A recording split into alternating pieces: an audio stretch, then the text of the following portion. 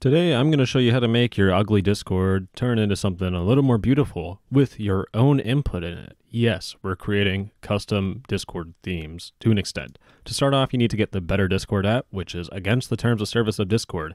What does that mean? You could get banned, you most likely won't. Don't be stupid, and you'll be okay. Click the download button, and once it downloads, you want to open up the installer. Once the installer opens up, pretend to read it, press the agreement button, and click next, then click install, click next, click the Discord version you have, click install, and once it's done, it should restart Discord. Once Discord restarts, you might have this ugly window pop up, you might not. All you need to do is exit off of it. If there's any errors, just click OK, that's completely fine. The main thing we are looking for is in the user settings, and if you scroll down, you should see the Better Discord settings here. Specifically, themes, because we're making a theme. How do we make those themes? Perfect segue. You need to go to the second link in the description, and it's limeshark.dev/editor. This allows you to pick any one of the 7, and it allows you to customize it up to an extent. So, for example, some themes work better than others. If I go to minimal chord and I open it up, you see that I only have access to 4 out of the 5 customization tabs. But if I go back and work on something like Neutron, you might notice that I have way more tabs. Well, I have one more tab. You get the point. There's going to be more or less customization depending on the theme that you pick as a template. So I'm going to work on Nebula specifically. So to start off, in the settings tab on the left, we have theme name and a whole bunch of other stuff in advertising. We don't need to worry about that right now.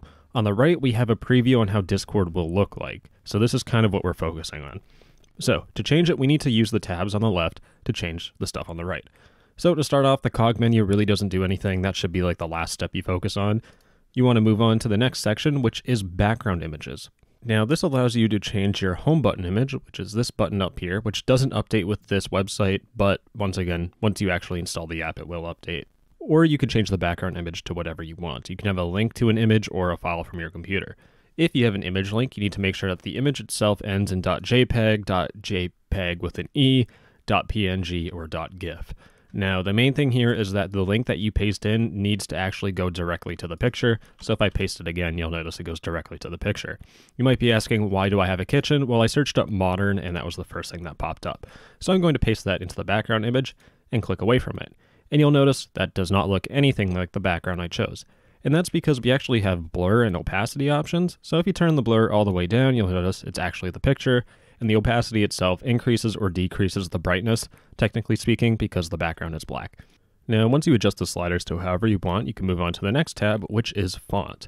Now, you can change the font, but you need to use one that's available on Google Fonts. So go to the link that's down here, and it'll open up Google Fonts. Find a font that you want.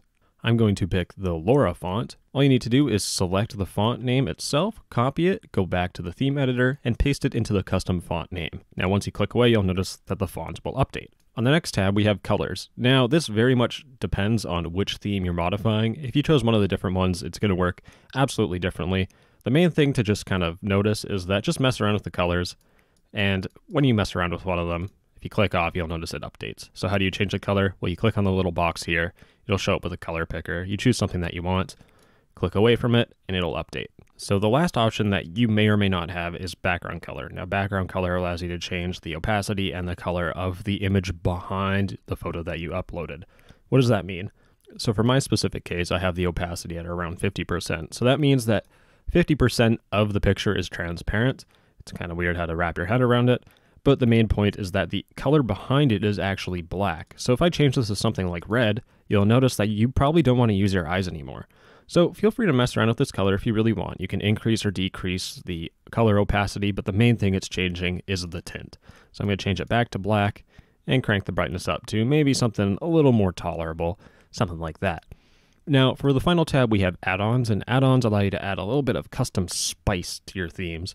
There are 3 specific add-ons that are available for every single theme, and some of them suck and some of them are good. Radial status is actually a pretty decent one. It adds a little circle around everyone's profile picture to show what their status is. Are they online? Are they idle? Are they on Do Not Disturb, which basically means please stop messaging me. I'm already filled with a whole bunch of DMs and I really just can't stand being on Discord anymore.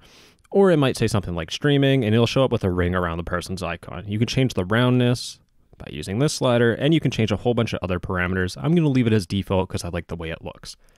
Next up, we have server columns, and if you enable it, nothing changes. And that's because the preview itself actually doesn't have enough Discord servers to fill up a whole row on the left-hand side here. And server columns itself, if you have like 50 bajillion Discord servers, it'll make it so that it actually adds another column of servers. So you could have like a huge grid of servers if you want. I personally would leave it out because I feel like it clutters up the screen quite a bit. And for the last add-on, we have horizontal server list, which makes the server list horizontal. It's pretty straightforward. And it allows you to increase or decrease the icon size and change the space between each of the servers. And once you perfected it to exactly how you want it, where Chef will look at it and say, "Ah, beautiful. That is a fantastic piece of art." All you need to do is go to the settings on the top left, and you need to enter a preset name. So I entered a preset name, and I click the download button. And now it will download a theme.css file. All you need to do is drag this bad boy to the left, open up Discord on the right, click on Open Themes folder. Once again, that's in the Discord settings, Better Discord Themes, and the Themes button. You get this window that pops up. You just need to drag the CSS file into there. You'll notice Discord automatically opens this bad boy up. Click the Enable button, and man, Chef's gonna be so proud of me. I finally can make someone proud in life. So, there you go. Now you have your own custom themed Discord. But let's say, I kind of want the old Discord back. Well, what you can do is go back to your settings, go back to Better Discord, go to Themes, and disable it. What that'll do is just disable it. You could delete it if you want. You click Delete. And let's say you just want to rest easy at night, knowing that you will never get banned from Discord, except for the other things you do on it. All you need to do to uninstall Better Discord is open up the installer. So I already had it open, so I need to reopen it from my downloads folder. Open that bad boy up. Once it opens, pretend you read the license agreement, press Next, click the Uninstall button, press Next, click on the Discord version that you installed it to, press Uninstall. It will restart Discord, and when it opens back up, you will be free from all your sins. You will be purged and let into the heavens, aka Better Discord is not installed anymore. And that's it. That's how you uninstall your themes, and that's how you make Discord look beautiful. Bill Gates, please accept me.